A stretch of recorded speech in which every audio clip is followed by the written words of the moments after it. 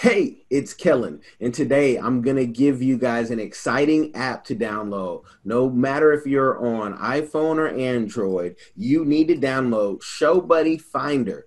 I'm going to have the link in the description, all that. This app will help you if you never want to go to a concert alone again, never want to go to an event alone again. I have the creator. Yes, the creator. This is what creation in the tech space looks like now. It's a new day. Natty, welcome to the show. Thank you so much for welcoming me. I'm really excited. I am too. When I saw this, I definitely just got a vision. I didn't know, who the owner was, but I said, this is like Shark Tankable. Like, we need to see this on Shark Tank. I'm here in Seattle right now, soon to be in Florida. So we'll be neighbors and friends. And I'm just like, this, I can see, venture capital wise being a hit. What inspired this app? So pretty much the inspiration just came from, friends bailing out last minute or people being too busy to hang out, or, just people having different interests in me and music, in events. Maybe somebody's not into running 5Ks, but I was looking for, groups of people who wanted to go to events with me in case, my friends couldn't go. And I noticed actually when I was studying abroad in South Korea back in 2014, it was easy enough to find a group to go to whatever, we wanted to go to, like tourism wise or visiting cultural places or going out clubbing or whatever it was. You could just make a post on Facebook and, all of the students would want to join in and we'd start messaging each other in the group chats on Facebook. But when I came back from South Korea, the culture here is different. Most people don't like to go out with strangers in groups and stuff like that. So I made the app, and that's really what inspired me to, create something of my own since it wasn't already readily available. And so give us the background. Are you an app developer? Yeah. I worked with a friend of mine. So, all of the good apps we see now, it's teamwork. I have a good team with me. These are people I've known for years. So I'm not the sole developer, but, we all work together to make that happen. And what part of the app development do you like? And are you one of those where you can do it all? I definitely like the artistic aspect. I like the logos, the color schemes. I like to do basically more of the artistic parts. The more software parts, that was what I did with my friends. We bounce back off of each other on how would we want the interface to look. Okay. And what I want to do is give the audience a clear picture because, someone will say, well, I'm a front end developer, I'm a back end, or I can do it all.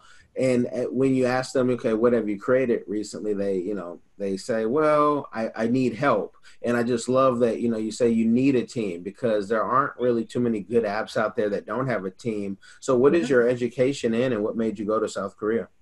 I majored actually in education with a concentration in French. I honestly was just really into K-drama. I was really into K-pop. I really enjoyed Korean culture and food. And, this was back in 2014 before it was really mainstream. But that was just something I was really drawn to. And a lot of other study abroad programs were not within my budget. Asia was relatively cheaper at the time. And it was just kind of more difficult to be approved, compared to the European programs and other places like that. So, Man, okay. I think you might be the only person that I can talk about now K-pop that's not Korean because most people are like, what are you talking about? I said, wait, listen to this song. K-pop has some hits. yeah. And I'm a music guy first, and I've had different radio shows, and I've even had an online station before you know, it was over 15 years ago, and it did us well. But I love international music. I'd love to see the K-pop and the Western artists collab more, but Oh I'd yeah. also like K-pop to get with Africa and really get down with, just let's create. Yeah, I've seen that. I've seen, some uh, African American female artists, they were in K-pop groups. And, my friend was like, this could have been us. This could have been us. But I'm like, I'm not a singer. I'm not a singer. I'm not a dancer. This is, but it's awesome. It's so amazing to see it. I Yeah, wasn't around a while ago. yeah. Just you got to find your place in that right group, and you don't have to do much. There's so many people who've done that. And some of those groups have too many people in it. You can hide. So Right? no, that is awesome. But with the development, how did you then say, okay, I have this idea? How did you gather your team? How did you put it together? Yeah, so I had to do my own homework. I had to learn, a bunch of skills that I didn't know before, because to hire an app developer is about $20,000 and moving up. So I was like, you know what? I'm pretty sure I can do it myself. I have some connections. And these are people I met in school, that I met abroad, that I met online, and we all just work together to do that. There's so many resources online, or think about the people in your own life. I'm sure most people now have a tech background, so you can find someone who want to work with you, especially during these times. Oh yeah, especially during these times, even your friends might say, "Well, how much money is involved?" So when you're working with your friends, I want this to be a teachable moment, because a lot of people think, "Oh, that's my friend or that's my brother. They'll Mm. do it for free 99." And, and they expect it sometimes. So how do you work out the monies and work with the budget? Okay, so basically, first, you're gonna have to publish the app on the App Store, and they charge fees. Google Play charges about a $25 fee. I don't know if it's gone up recently. And Apple, that's one time. Apple charges $99 a year. So you have to consider that. Plus, the materials, some of them are free, but some of them have to be softwares you download, like Photoshop. We used AppyPie and a few other softwares. And I was a student at the time, so those were discounted. And then my team, we agreed on doing 500 for the App Store, and then 500 for Google Play. And what we did was we did Google Play first, and then we just cloned it. So basically, that's just rewriting it but making it for the App Store. So that the App Store part, the second part, was easier. The Google Play, we had to work from the ground up for that. So total, that was like $1,000 or so. Okay. And when you're putting your team together, do you guys discuss it beforehand and say, look, I'm going to only have this much. I'm going to give you this much. Was that Yeah. beforehand? And do you do contracts when you do work like that? Um, it's recommended. I always would recommend a contract, but in my case, I didn't. We did it verbally. We did it over months. Like I could give you 200 this month, 200 next month, the final, the third month. We agreed. People would set their worth and their price, and we'd be like, I can do this for that much, and I can do an update for this much, and that was pretty much it. It was all verbal. Okay. I asked that because how do you then, when you are on the Shark Tanks and you are, getting the venture capital, and sometimes money changes most people, or most of the time money changes most people, someone see you and say, wait, you just got, $100 million offer from Facebook. We're going to speak that into existence. They want to buy this. How do you then say, no, this is mine? Like, I paid you. I know, I know. That was just what we agreed on, but I wouldn't, throw away my team after I made it. I'd still want to work with them, and I'd be able to help them, also join in on Shark Tank and stuff. So, um, they all have their own lives. They're all full-time developers. They're all in their own different careers. So this was just something that they did for fun or, on their own spare time. And It's yeah. always fun until big money comes. Yeah, that could be a good point. Yeah. Yeah. We don't just like to get the game, we like to give it. And I would definitely say living this business thing, put something on paperwork saying I've paid you. Because what happens is if you did get a big funder, and I've had this happen in real life with real business, and they offer you, X amount of dollars, and then when they're giving you, 200,000 or 2 million or plus, they have their own team. And it's just like music, and I've seen it in music too. I'm not a publicist that Universal is going to want because I have an opinion outside of the universal corporate thing on how we should do, music. So we got our people. We don't need your people. Thank you for getting us here. We've given you the money. Now shut up. So, it's the majority of the mentality. So I would definitely put something on paper. So, but because what you have looks fully functional, playing with it. Yeah, absolutely. I did go out and start filing copyrights and patents and stuff. So that's approved, the copyright and the logos and the trademarks. Yeah, that's been approved, and a few more are still pending. Now on the app, how do you find friends? Like, because this is a social media play, and that's why I said being bought by Facebook, and it's adding something that is just I love it. But if you want to find people like in your area, is there a way to search through the demographics locally? We haven't worked on that feature yet.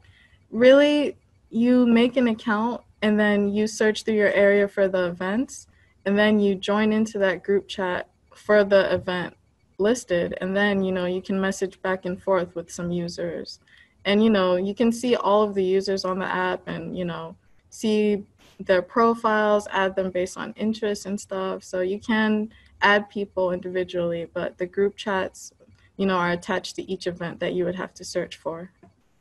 Okay, so somebody could be traveling all the way from South Africa, Kenya, and if as long as they're going, they can see it, and that's cool. But Yeah. what about for the thirsties who say, I can see, around and who I can bait, and thirsty question: how do you secure the platform and try to bring some safety in case you do have some trollers? Absolutely, yeah.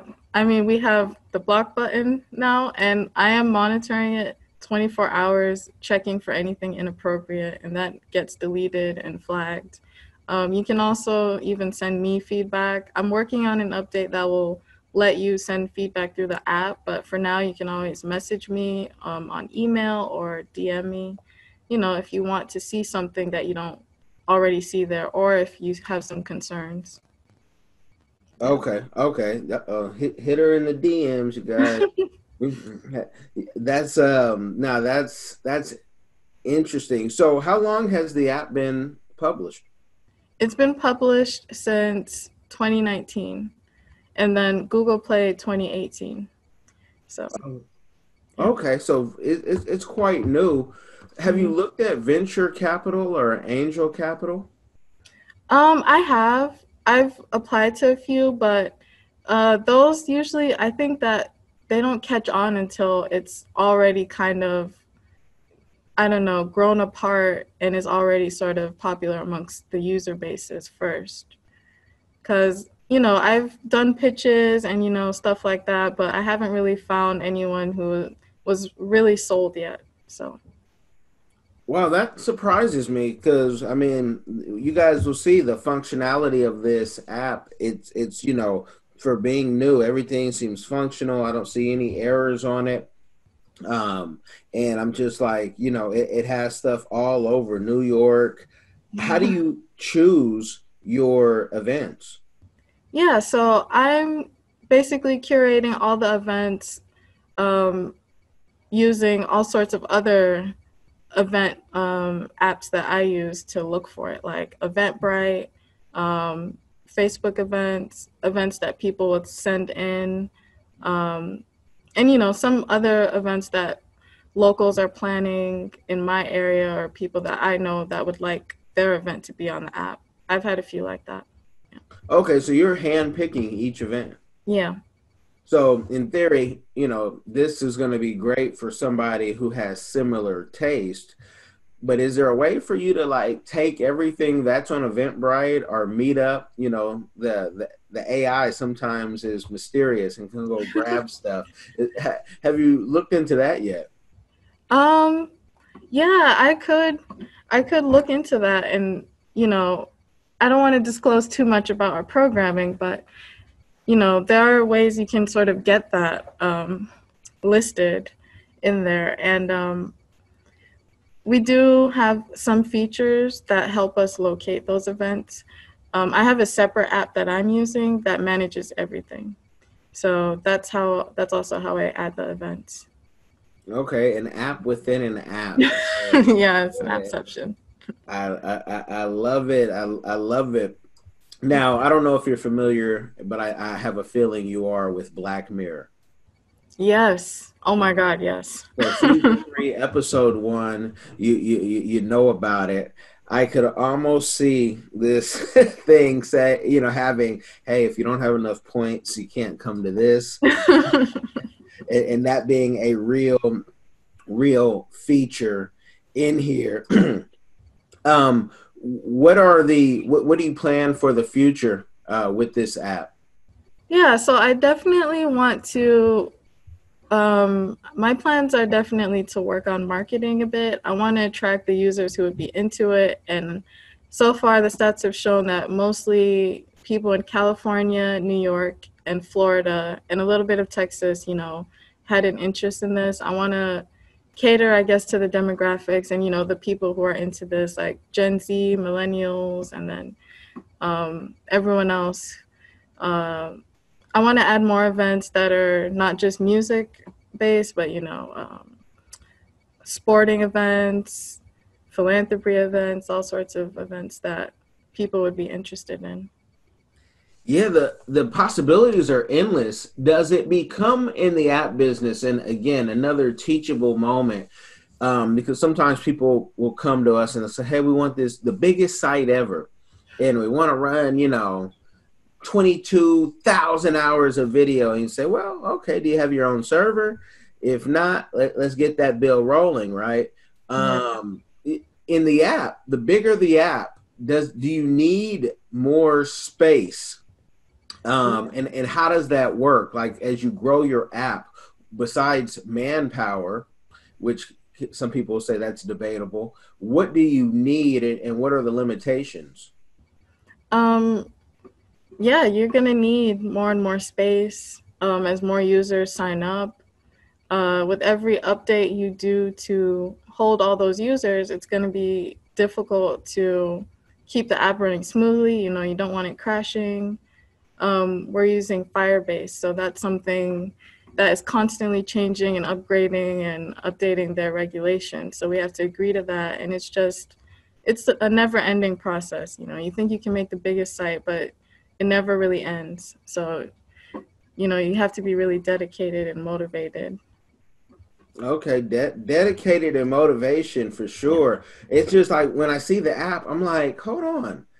If you could input video or tell your stories of what happened after, and that almost be like a collage of memories. That's why I say this is like a social media play. Like, they should really be jumping on this, because you could even show last year's app and show how many people are having fun or how many people weren't having fun. I wish we saw more of that, because this isn't Black Mirror yet, but let's be honest, some events are like, man, I'm not going to that. They started 3 hours late. And I'm not a person, I'm waiting 3 hours, so I need to, especially West African events are known to start, late. They start at midnight, but they really start at 2. Yeah. and I can't stand that because people have lives and Yeah. daycares and all that. As if you got kids, you look at watch like my gosh. But with this, have you tapped into any of the social media outlets and said, "Hey, this is us. We're here. Just wanted to let you know we might be obtainable," or would you not sell it? Um, well, I've been advised to sell everything but marketing rights. So, of course, I'm going to look deeper into that. But would I ever sell it? Potentially. I could always make even better apps. It's not the end. And I have the patents and logos and all of that. So, I wouldn't rule it out. But for now, no. Okay, okay. Until they put that check, I got you. Until they sign the check or bring the cash, I got you. So you're in the app space, and you're developing. Are you still teaching? Yeah. Well, actually, I work for a company that scores standardized tests. So I do grades 6 through 8, sometimes third grade, science, English speaking, writing, all of that. So basically, my job is gone fully remote, and it has been since even before all of this government restrictions. So pretty much, that's pretty much who I've been working with for the past 4 years now since graduating college.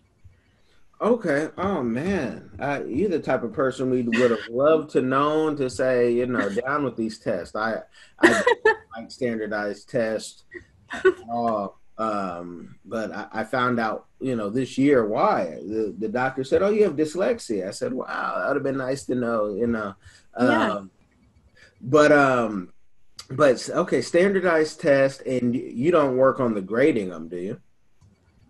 What do you mean? Are you Grading? grading the standard? Are you grading the test? Are you? Yeah. Yeah.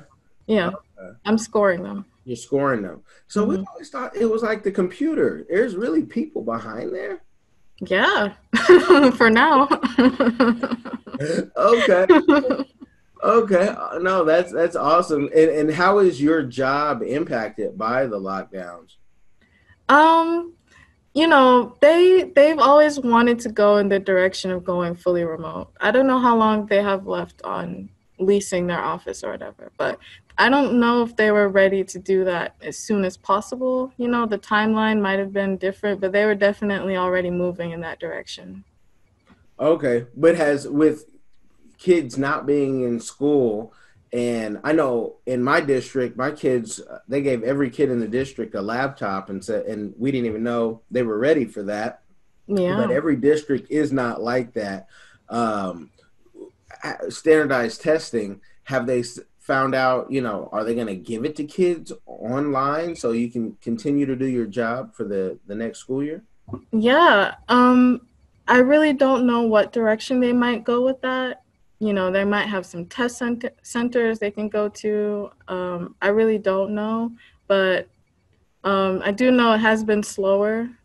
But we usually receive tests from last year anyway. This we try to get it done between January, March, April, and then by summertime, school's already out, so it just slows up immediately. But they're working on their methods on what would be the most secure way, and there's a lot of different changes in the education system anyway. A lot of parents are opting out of having their kids take the test. Um, there's just a lot of different ways it can go. So yeah, there's that. Okay, yeah, no, I get it. I think I would. I'm one of those if my kids, seem to struggle just because I did, but Yeah. they like it, and okay, if you like it, I like it. But going to Florida, I don't think we'll even let them go to school till December, if at all, because I heard schools might not even open up. Yeah, I've had a few friends say that, their kids aren't going to school till next year fall. Some colleges, a lot of schools are, we might be living in a Black Mirror world by the time this is over. Just everything. remote, online, just not what we've grown up used to. Yeah, yeah, no, definitely, definitely. I'm a big fan of the old Twilight Zone. So my kids and wife have all had to watch those. They call me old, this, that. I had a black and white TV coming up, so maybe I was the last person with one. Probably, probably not. Um, but they have to watch all that, and stuff is really coming into play. What's Yeah. funny though about Florida is the schools might not reopen, but the beach, the golf course could never close. I didn't get that. I said, wow, only in Well, that's where we get our income from, tourism. So they're not trying to fully suffer the effects of that. We don't have a state tax just because of tourism. And the beaches, they're really, uh, the main beaches like Miami, Fort Lauderdale, West Palm, they're not open yet fully. You can walk along it, but they're not going to let you, play in the sand or water yet. So fingers crossed. Oh, so there's rules. You have to keep on walking. Yeah, you can't like, have a picnic out there now. No.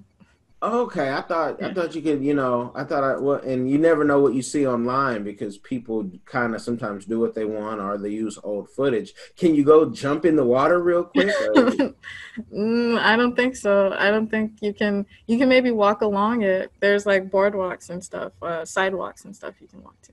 But Jacksonville beaches are open. You can go there. yeah, I It depends on the area.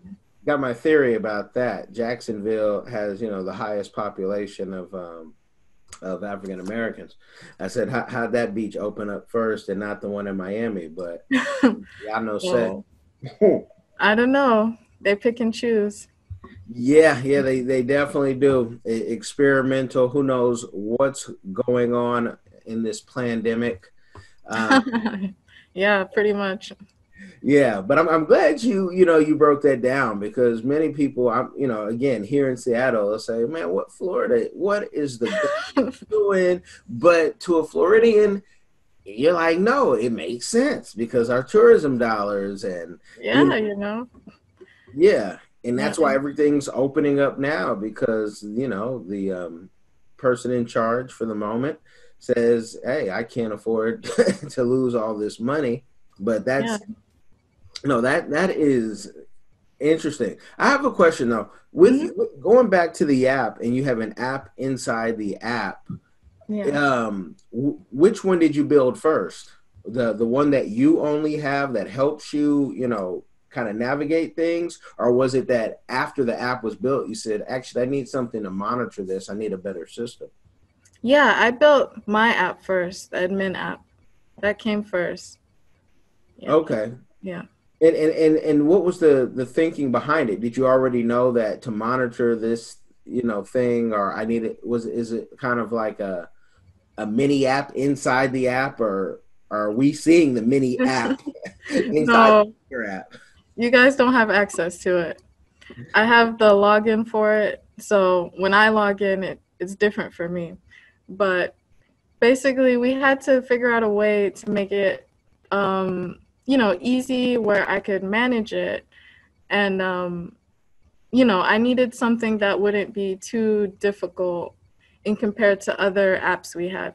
There's a lot of ways we could have gone about having the event list and stuff, but we just brainstormed and thought this would have been the best way to manage my app and then, make updates with it and change it. So yeah, that was pretty much it. Okay, no, that is beautiful, beautiful. And all of this creation, and it's a free app, so people can download it. Will it ever come to where you're gonna charge? Are you Um, I'm not sure about that yet. For now, we're not charging. I think a lot of the best apps aren't really, they don't have a price yet. It's when you go in the app, for the extra features is when you see, more ads or more ways to, be charged if you decide to do that. okay? And we know the people love free apps because you can play around, you can see. And I think some of the best apps are free. I'm a big Yelper. Hmm. And so, something I love that I can do that and it's free. They don't try to charge me except when, they call you, hey, do you want some free ads if you have a business on there? Which, Yeah. which folks, that ruins your Yelp elite status, just so you know. Two thumbs down. But yeah, no, that's I just want to know because a lot of times people when they do stuff, they're like, well, I need to make some revenue. I'm spending all this time on it, but they don't see the bigger picture that you might have, $100 million or $1 billion app on your hand, and you're talking about collecting, $5 or $20,000. So where does that business mind come from? What inspired that? Yeah. So what inspired me to I'm sorry, you said Yeah, where's the business? your business mind and your Okay. business sense. What inspired that? Was it parents? Was it a friend? Oh yeah. Yeah, for sure. My older brother always been business minded. He has his own clinic in Texas.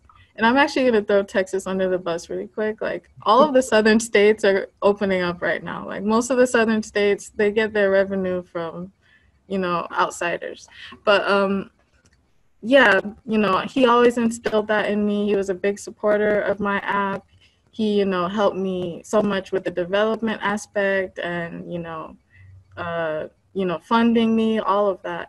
So that was definitely a big inspiration. And then my own personality, I have like a very non-traditional job and life. So, my career education wise was a perfect fit for me, that company that I work for. And then, my attitude, I just couldn't do, really stressful environments. I work with a mature crowd and, they've always been respectful and great. So I like working on my own terms with, people I like. And I think that's what everybody likes. No, definitely, definitely. I like freedom. I just need to be free to do me. And he has a clinic, so this is a medical clinic. Yeah, yeah. He's an Okay. ophthalmologist. He does all of the eye surgeries and appointments and, works with elderly patients with glaucoma, all of that. Yep. Okay. In Texas, what part of Texas? Dallas. Yeah. Dallas. Okay. Awesome. Awesome. Well, we might put his link down there. Yeah, yeah. Send that to me. I'll put that in Will do. there. Yeah, that's wonderful, beautiful. And with the success that's coming your way, have you thought about your community give backs that you're going to do? Oh yeah, I for sure want to. I want to teach, more coding for, younger girls of color, younger boys of color. I want to teach them, about how to file your own patents because that can get really expensive too if you don't know what you're doing and you want to hire someone. I want to teach everything that I've had to figure out so it'll be a little bit easier for, the younger generations behind me. Okay, no, that's awesome. There's some government. I don't want to call them. They're not grants, but they're RFPs. Contracts out there for that, and I would definitely say look into your local SBA, PTAC, SCORE because there's money to teach that. And I think when you talk with those government type entities, you just learn more of what's out there because a lot of the money is not used in certain parts of the world. Here in Seattle, oh, folks fight over it. But when I live down south, I'm like, what do you guys mean you don't know about this, or this? Because it's not really promoted anywhere. It's Yeah. just, if it's something about, the tech space and the tech hubs. It's the reason why California and Washington and New York get certain things sometimes first. Yeah. It, but yeah, definitely look into that, and I might send you over a link. Let me ask you this: was Korea your first place that you went overseas? No, no. My family, I'm Haitian American. My family's all from the island, so I would spend every summer up until college visiting family in Haiti. I've gone to the Bahamas. I've gone, within the United States, other states, and then South Korea was just the first part of Asia that I went to. And then after that, I actually met a group of friends who wanted to explore within Asia, so we went to Japan too. So those two were the first very far east places that I've been to. Okay. And I know, reading an article, you seem to enjoy yourself out there. Just wondering what made you come back. I know, right? Right. Um, I definitely had people tell me to stay there and move, like stay there permanently. So that was funny that you said that. They were like, "Why are you moving back?"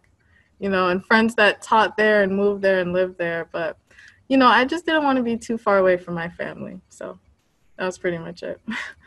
Okay. So there was no Boaz to keep you to say, "Hey, let me sing this K-pop song for you, romance. I got you." But you felt comfortable there. Oh yeah, I felt really comfortable there. It's so advanced there.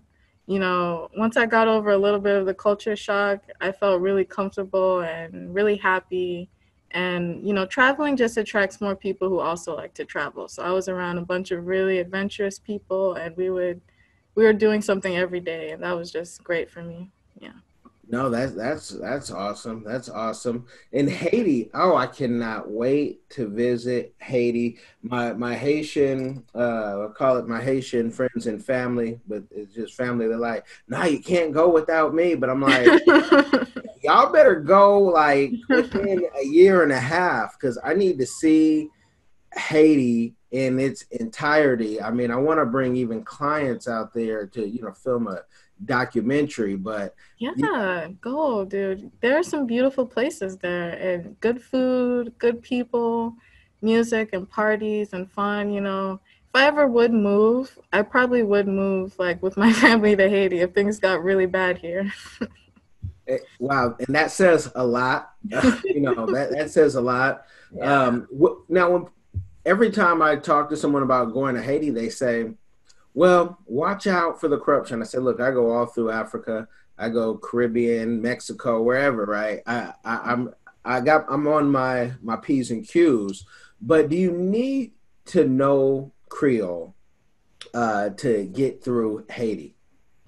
Um, it would help to have at least a friend that's fluent. You Okay. can go to all the tourist parts and enjoy everything, and you'd be, taken care of without actually having to know the language. But it's always good to go with a friend. Like, I never have gone without my family, my brothers or someone.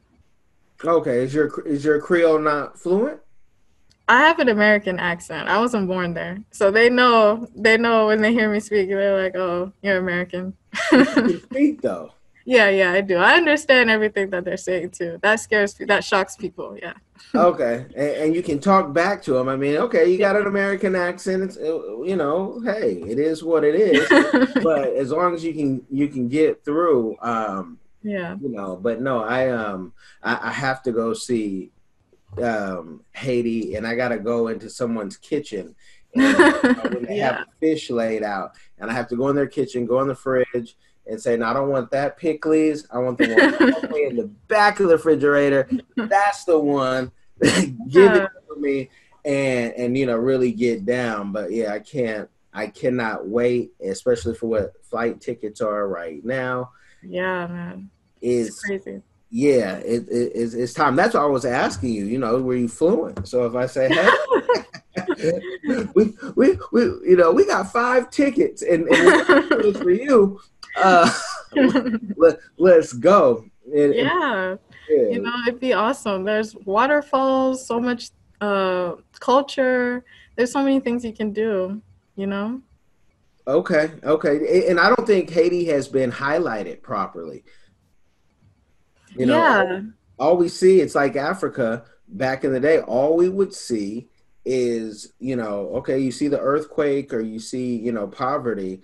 I want to see posh Haiti. I want to see even the slums, but the slums, it's all good in the hood, you know, in some places. Not to say that the people can have, you know, more opportunities, because that's usually what's lacking, but the spirit of the people is what I'm talking about. And Yeah, being it's humble. like everywhere else, you know. There's hoods here, there's slums here, there's, you know, unsafe places over here too. But there's also a lot of beautiful places too. And, you know, we should focus on what's beautiful and, you know, really help with tourism because that's also another one of their main attractions is tourism. So, Okay, yeah, so I'm all down for tourism, long as it's not sex tourism. no, Y'all weirdos stay at home, and that's a no. yeah, but I definitely, you know, I don't want to give the folks a game overload. I want to talk to you a little bit after, Mhm. uh, and I thank you for coming on. And Thank you for reaching out. Yeah. you guys have gotten the game. Make sure you share this with somebody who can be inspired. They might have, you know, thoughts of their own app. They might have thoughts of even, you know, going to South Korea and don't have anyone to go to, and they see and can hear the story how Natty did it. You guys like, share, subscribe. Be blessed.